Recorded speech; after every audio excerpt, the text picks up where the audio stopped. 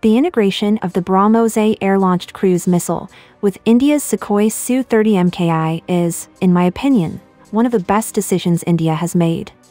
The missile was originally designed for land and naval platforms, but the adaptation for air launch grants the Indian Air Force not only added muscle, but also extended reach. It allows India to strike targets deep inside adversary territory while keeping its aircraft outside immediate threat zones. What many people don't realize is that the missile also makes the aircraft more capable against targets at sea. Many land targets sit inside dense, layered integrated air defense systems with fighters, long-range SAMs, and electronic warfare support. At sea, individual ships rely on self-contained long-range SAMs, medium and short-range SAMs, radar, and CIWS, but they lack the breadth of air cover and supporting networks that land IEDs provide. There are various flexible tactics aircraft can use to overwhelm naval targets, such as launching from beyond the horizon or outside a ship's effective detection zones. Even though the missile is commonly quoted with a range of 500+ kilometers, that is not its immutable range. It can be much higher under favorable launch conditions. The Su-30MKI has a combat radius of about 1,500 kilometers. That normally means a round-trip mission: fly to the target, perform the mission, and return to base. This range can be further increased in mid-flight with aerial refueling, with a range of about 500 to 550 kilometers as the missile's baseline performance, but that number is not constant. It can sometimes be lower and can also be significantly higher. Launching the BrahMos-A from an aircraft like the Su-30MKI at high altitude and high speed provides a significant performance boost. This is a fundamental principle of air-launched missiles. The physics behind it are straightforward. A missile's total range is determined by its total energy, which is a combination of its kinetic and potential energy. In simple terms, when the BrahMos-A is released from a Su-30MKI flying at Mach 0.8 to 1.2, it already has substantial initial velocity. That means the missile's own booster and ramjet engine don't have to expend fuel to accelerate from zero.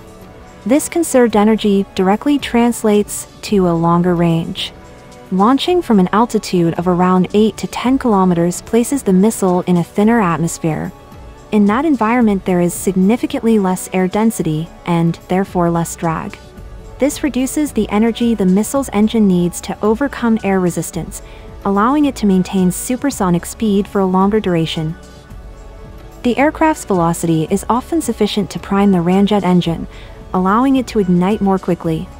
This could allow the missile to be designed with a smaller, or in some designs, entirely eliminated, booster stage, reducing weight and the propellant required for initial acceleration. The missile's ramjet engine, which is an air-breathing engine, is highly efficient at supersonic speeds. By using the aircraft's energy, the BrahMos-A's own fuel is conserved for the crucial cruise and terminal phases of flight. So, what is the practical reach of the combo? From northern Indian bases, all of Pakistan is covered, as well as Afghanistan and portions of Central Asia. Large swathes of western and central China, including Tibet, and adjoining provinces such as parts of Xinjiang and Qinghai, also fall within the band.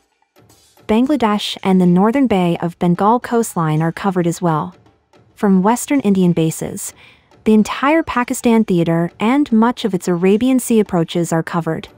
Large parts of eastern Iran and the Gulf approaches, reaching toward Oman and the Muscat area, fall into the envelope. The northwest Arabian Sea and Gulf of Oman are well within reach, offering good coverage of sea lines of communication and shipping lanes. From southern Indian bases, the entire Sri Lanka and Maldives archipelagos and wide portions of the Bay of Bengal and Andaman Sea are covered. There is eastward reach into Myanmar, Thailand, and parts of Malaysia and Indonesia. From eastern Indian bases, Bangladesh, Myanmar, much of Thailand, and parts of Laos and Vietnam are reachable.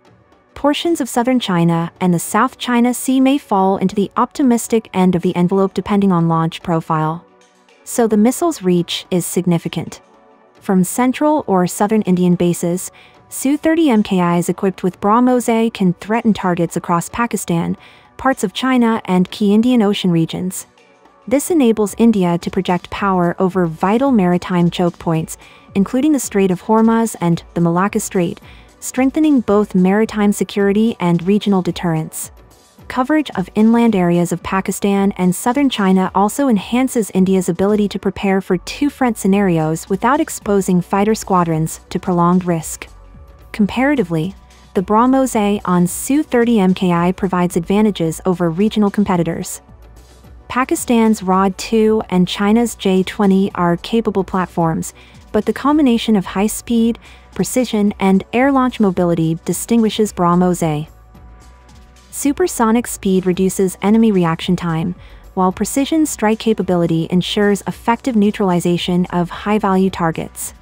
Potential extended range variants, possibly aided by mid-air refueling, could further amplify reach, positioning India among a select group of nations with long-range air-launched supersonic missiles.